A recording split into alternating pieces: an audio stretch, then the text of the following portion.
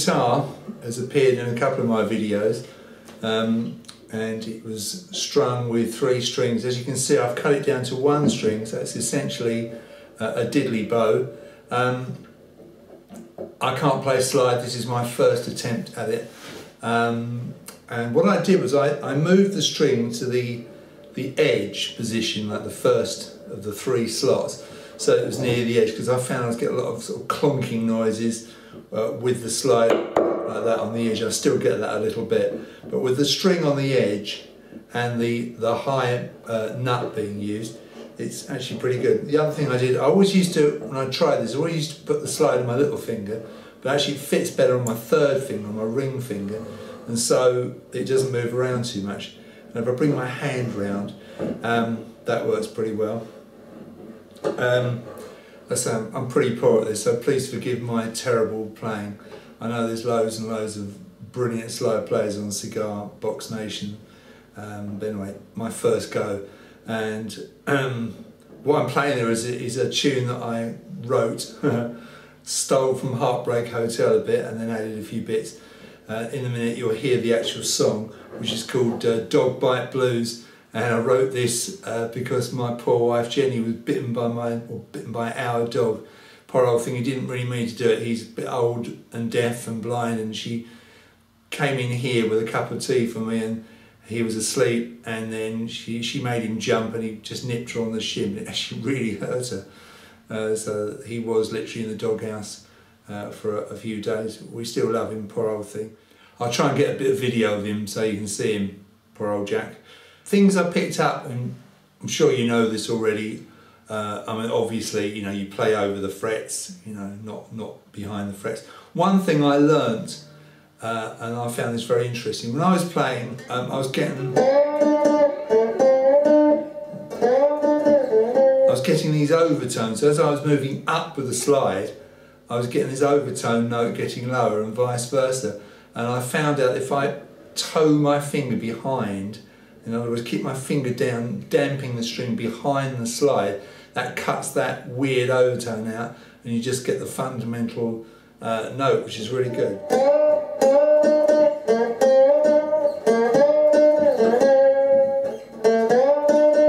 Instead of,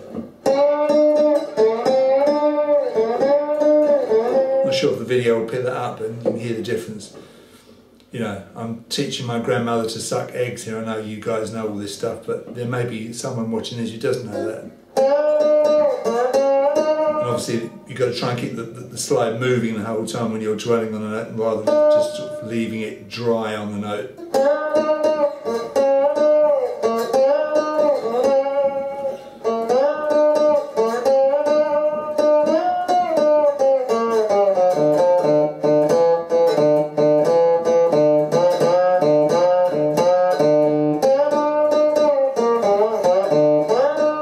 I'm still a bit inaccurate, missing notes all over the place. Anyway, I'll give you a burst of the song. What I've done is I've used an app on my iPad called Loopy HD. If you don't know this app, it's fantastic, really, really cheap, and it's brilliant. I mean, I've contemplated buying one of these Boss RC300 looper pedals. Lots of you guys use looping pedals on there, and I thought, yeah, I'll have some of that. But I've forgotten about this app, which I used years ago. You may have seen a thing I did called Airtime a few years ago using this app. It's an incredible app, and you can get up to 12 loops on it and mess around with the volumes and things. Anyway, just to practice this, I recorded a 48 bar loop, and I started on the 12th bar, the 12 bar pattern, so that I could get the kind of the pickup notes both on the vocal and on the guitar, and it worked pretty well. So on this you're going to hear 3 loops. One is my vocal, one is a bit of bass guitar, and one is a fairly sort of lumpy drum pattern. But I think it works well, and it's a great way of practicing. So I'll let it loop through once, and then out the other side, and then we'll stop it.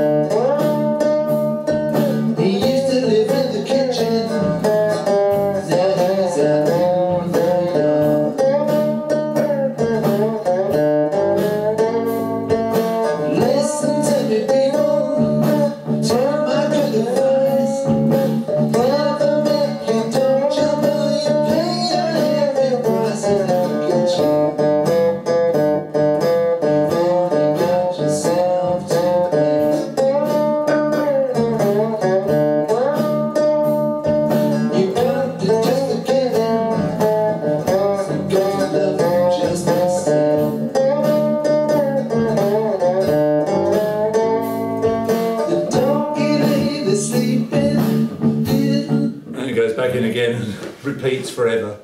But a great way to practice. And as you can see, I'm struggling, and there's a few bum notes in there. But I've really enjoyed doing this, and I figure the best way to learn this is on one string, because obviously, you know, once you've got 3 or 4 of the things, it gets a little bit harder. And I'll work towards that. You know, I never pretended to be a bottleneck player, a slide player, but quite enjoying the challenge. You know, I mean, I like to try new things all the while. I'll probably stick with the usual stuff I do, but this is just a little bit of an experiment. Just so you know what I'm doing here, I'll just get the camera pan round so you can see what I'm doing. So this is the amp I'm using, which is a Roland Street EX. It's 50 watts, 2 times 25. It's got 2 8-inch speakers, got built-in effects, reverb and delay and chorus, EQ. It's got about 4 discrete channels. You can plug a mic in there in the XLR, or if you haven't got an XLR, you can use just a normal jack to jack. I have to say, it's one of the best bits of kit I've ever bought. And what's really good about this, if you've got an iPad, is you've got this special channel here, which that little black mini jack's plugged into. And that, obviously, you plug into your iPad up here. And that's the app, Loopy HD. And it talks to the iPad. So you can record into the iPad from that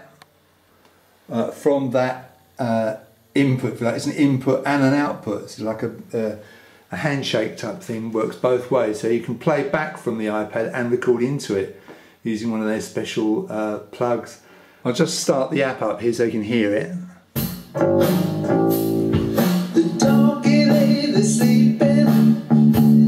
So I've cut the vocal out there.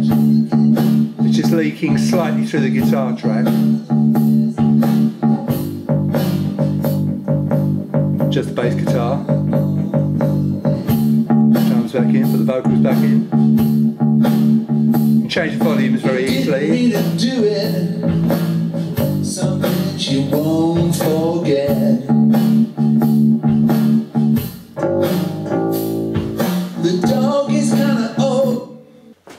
Anyway, there we go. One of my experiments there, and time will tell if I carry on doing this or not.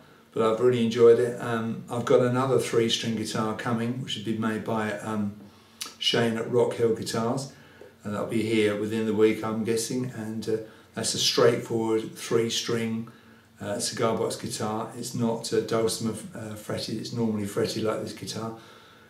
He's been working hard on that for me to my specifications, and I'm really looking forward to getting that. So that's a review to look forward to. And anyway, I hope you enjoyed all this, and I'll see you in the next video.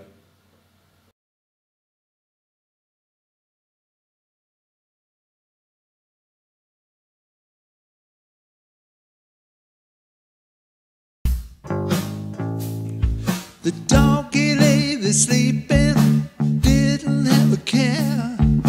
Jenny came up behind him, caught him unawares, and then he bit her. He bit her on the leg. He didn't mean to do it, something she won't forget.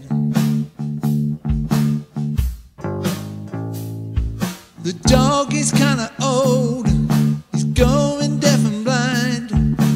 If he'd seen her coming, he wouldn't have paid no mind, but you know he bit her.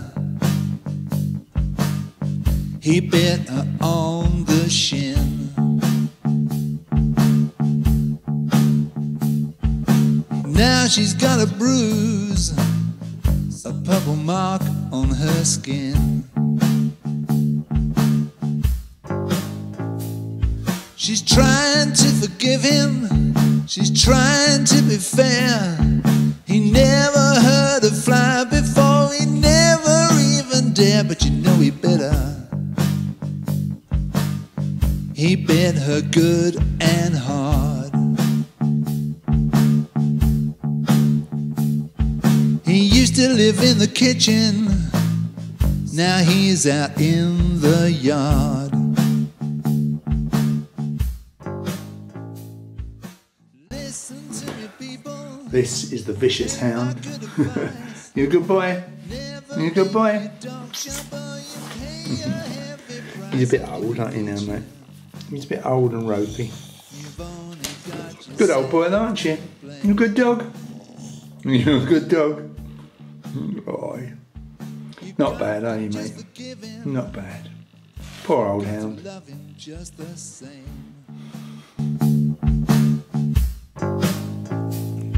The doggy lay there sleeping, didn't have a care. Jenny came up behind him, caught him unawares, and then he bit her.